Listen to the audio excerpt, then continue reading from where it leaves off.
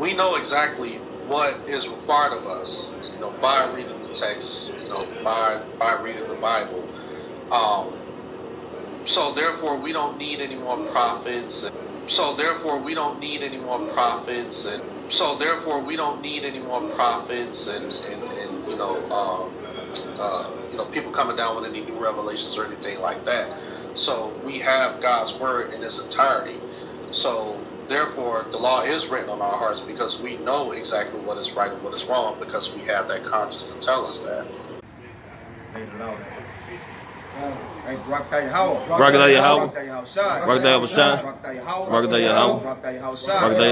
Give all praises to Yahweh, Ba'ashem, Yahushua, Ba'ashem, Rakakwadash. Double honors to our apostle elders at Great Millstone. Salutations to you sincere, humble brothers, faithful and diligently pushing this truth with fear and trembling through the spirit and power. Yahweh, Yahushua. All right? No prophets, no prophecy, no power. All right, and this is going to be a response video to the spiritual retards on the planet today, known as Christians. Okay, chiefly it was inspired by this so-called Christian Alton Johnson. He called himself a pastor. He made an idiotic statement that we don't need any prophets, man. All right, can a brother get Revelation 19 and 10? It's Revelation 19 and 10. And I fell at his feet to worship him, and he said unto me, See thou do it not, I am thy fellow servant, and of thy brethren that have the testimony of Yahushua. Worship Yahweh, for the testimony of Yahushua is the spirit of prophecy. It says the testimony, all right, of the one individually called Jesus Christ, whose true name is Yahushua, all right, which we receive through the Spirit, all right. It's prophecy, man. Okay? Prophecy. So Yahushua himself is the chief prophet. Alright? So for you to say we don't need any prophets, by default, you're saying we don't need a savior.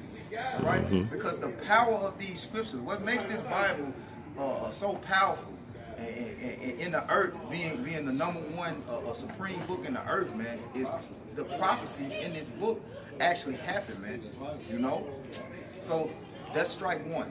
Let's get the word prophecy. Right, the word prophecy in the Greek is prophetia, and it says a discourse emanating from divine inspiration and declaring the purposes of God, whether by reproving and admonishing the wicked, or comforting the afflicted, or revealing things hidden, especially by foretelling future events. And how does the Lord reveal things? Through his servants, the prophets, man.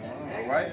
And say, surely, which we're going to get it, I hate to jump the gun, but the scriptures does say, surely the Lord will do nothing but he revealed his secrets, okay?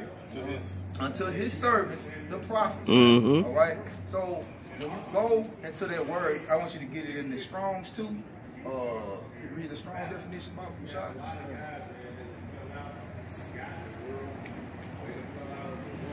That word is prophetas. And it says, in Greek writers, an interpreter of oracles or of other hidden things. Interpreter of hidden things, man. Now, the scriptures is a mystery, right? And the only way that these mysteries can be broken down is if you have an interpreter. That interpreter is called a prophet, all right? Let's go to Ephesians 2 and 8. Because when he read, it says by, read that definition of Salaki one more time, where it says by emanating, it's through influence, man. Go ahead, bro. It says a discourse emanating from divine inspiration. Divine inspiration, okay? Which that has to come from the Heavenly Father through the Son, man. All right? That's the only way that you can get the truth of the scriptures. It's through divination, man. All right? And can I add on to it? Go ahead, just a tidbit. Which shows the contradiction of these so-called Christians in today's times.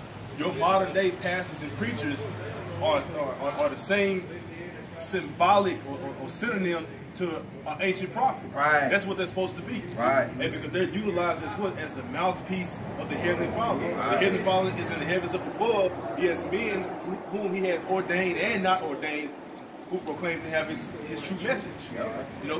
Who proclaim to have his truth. So you go to the churches, the Catholic Church, the Baptist Church, whatever church under that denomination of Christianity, those particular leaders are nothing but modern day prophets. False prophets. False prophets.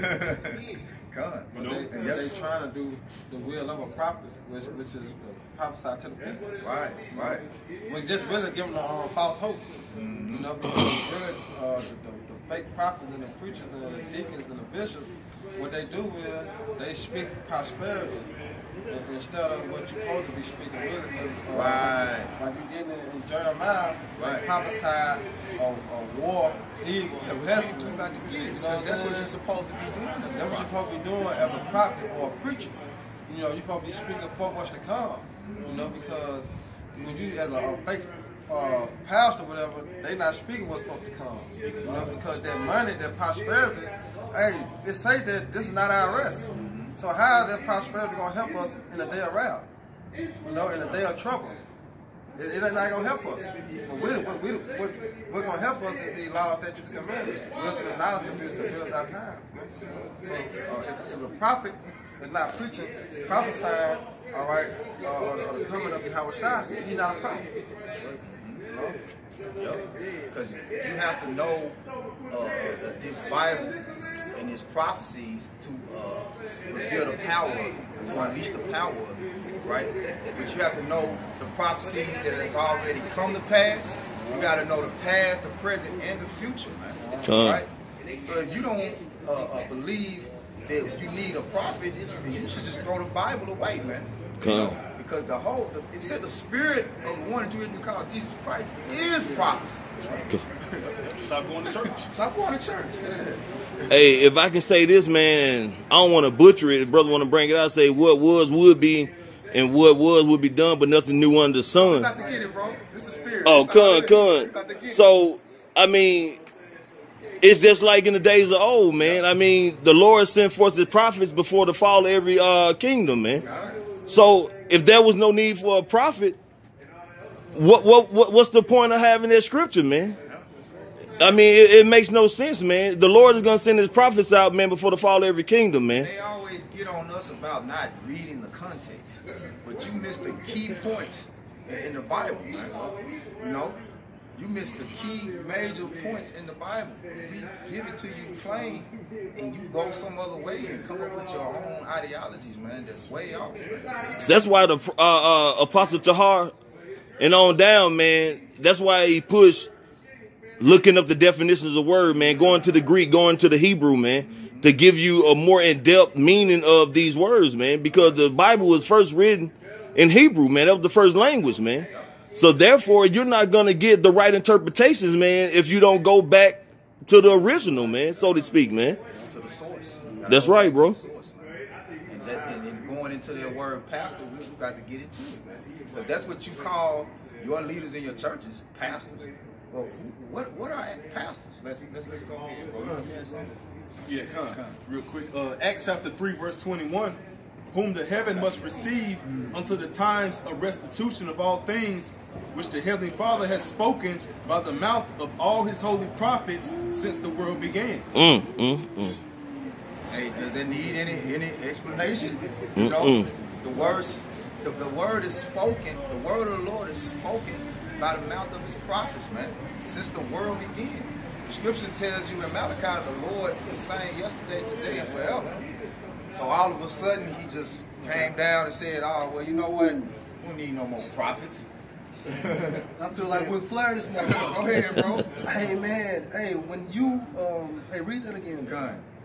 Whom the heaven must receive until the times of restitution of all things, which the Most High hath spoken by the mouth of all his holy prophets since the world began. And when you go into that term restitution, it's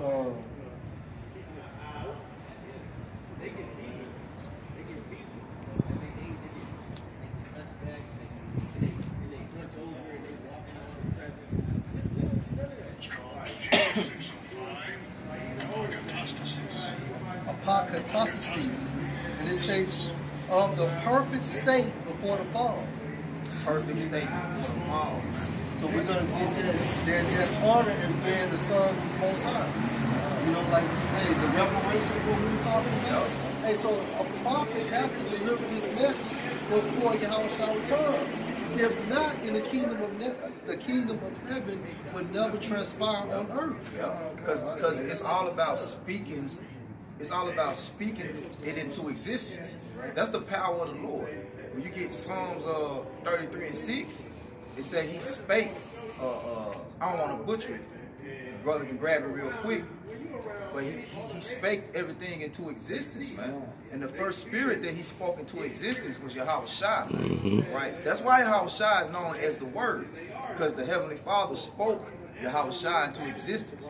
And when he spoke into existence, everything that he had planned for the creation was already in Yahweh Shai. He knew what to do, man, you know?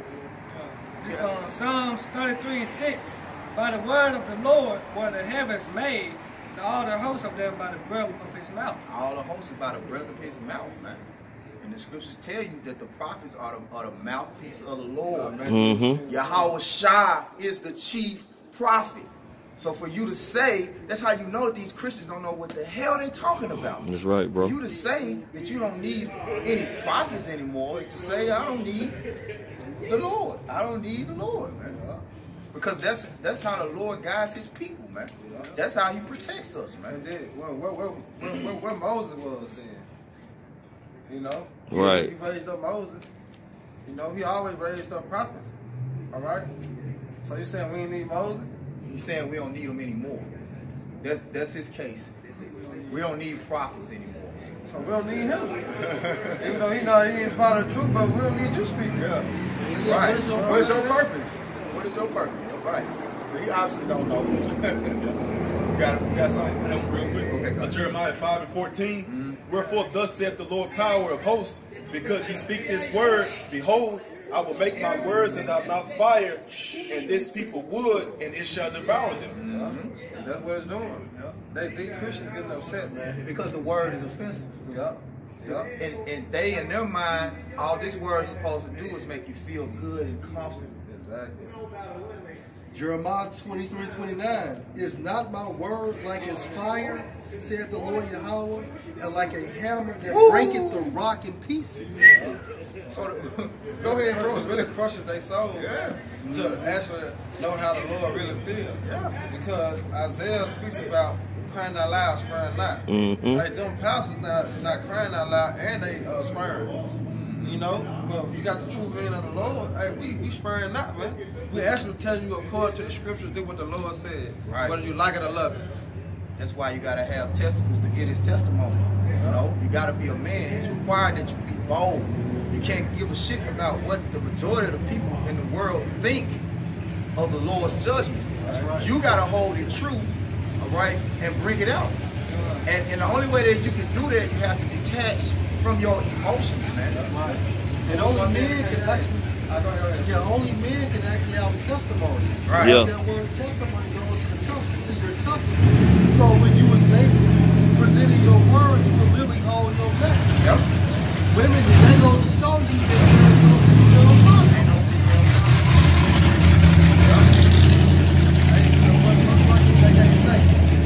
Well, he didn't tell you. You know what I'm saying? Because that's why you have no proof for your sin. Because you can't say that if no prophets out there. Well, they ain't telling me you was coming back. Well, they ain't telling me this was gonna go down. Well, no, you actually got the prophets out there letting you know and warning you beforehand. So what's gonna happen? Who's the Pope? Yeah. You know, Right. there'll be no need for the man. You know, Right. there'll be no need for these bishops and the cardinals out there. Or churches.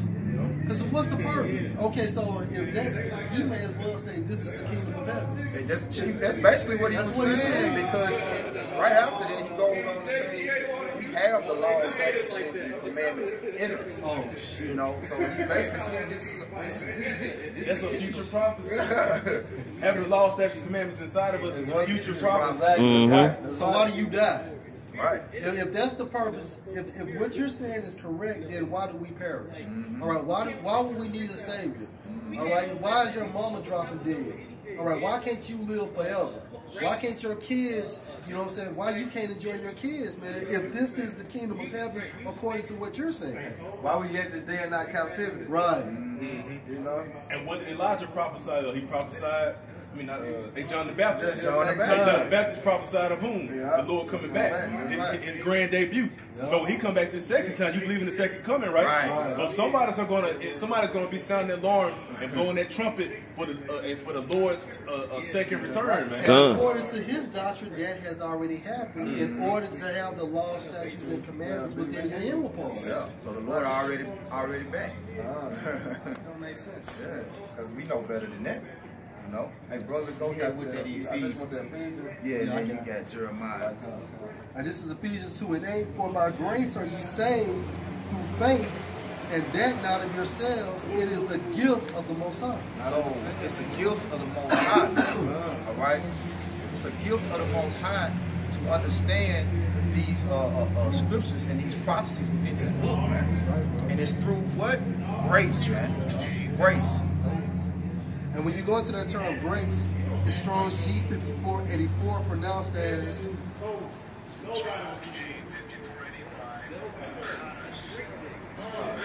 Alright?